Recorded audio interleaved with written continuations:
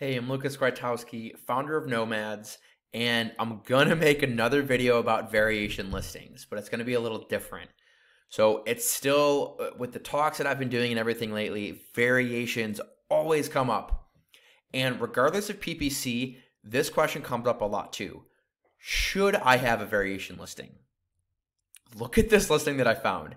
So I have two examples here for cheese knives.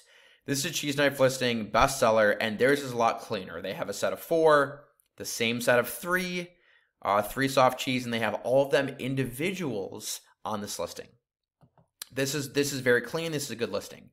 But a lot of people say, should I have something like this? So option 16, option 18, right? Option 2. Yeah, guys, this is a great experience for people because what happens is you use your one variation to drive people to this page, your option A, and then they're like, oh, wow, you have all these other options? I didn't even think about this. I'm going to buy this one as a gift, or I'm going to buy this one that's more expensive.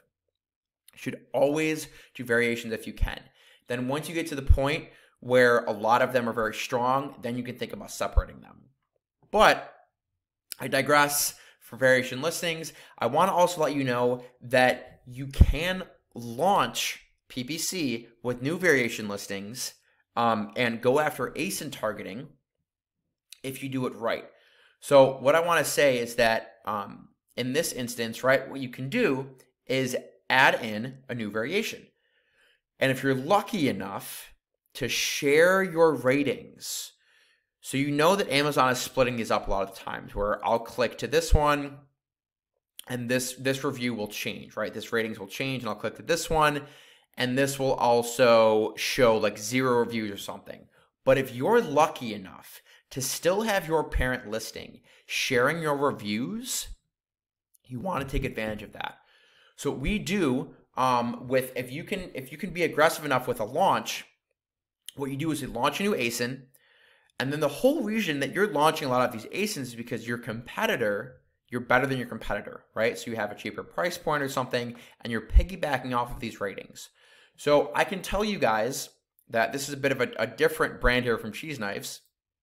It's a premium brand, and we just launched this. Okay, you can see that I have last 30 days up here, and I'm recording this on the 1st, and it only goes back to May 12th. That's when we launched this campaign and launched this product, all right?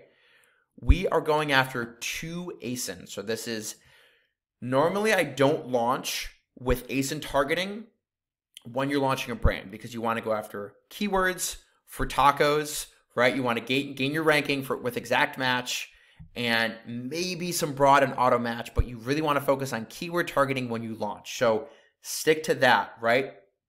But in the case where my client specifically launched this product to be better than a very specific competitor, and he was lucky enough to share reviews from an old parent listing. So technically, he launched this new product, but right away had 500 reviews on it because it's a variation of an old version that he launched. And he tweaked it, and he made it better, and now it's better than his competitor. So guys, look at these. All we did was bid on the 2 competitor ASIN. That's it. That was our launch along with keywords, right? So we're still going after our main keywords, but we said, you know what? We launched this because of this competitor. So if we get on their page, we know that we're going to convert better than they are because we looked at the reviews and we said, okay, what are people complaining about, right? What are their 1-star reviews? The quality, spoon and fork are cheaply made. Okay, let's make a same cheese pack with higher quality spoon and forks. And then let's bid on this guy.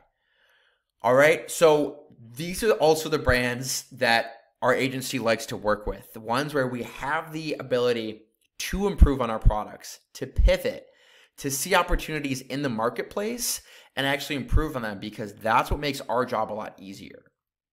So all I can say is that if you have a competitor in your market and they're dominating and they're getting bad reviews, see what you can do to slightly take their product and improve on it and then advertise on their listing, dominate them out of the market.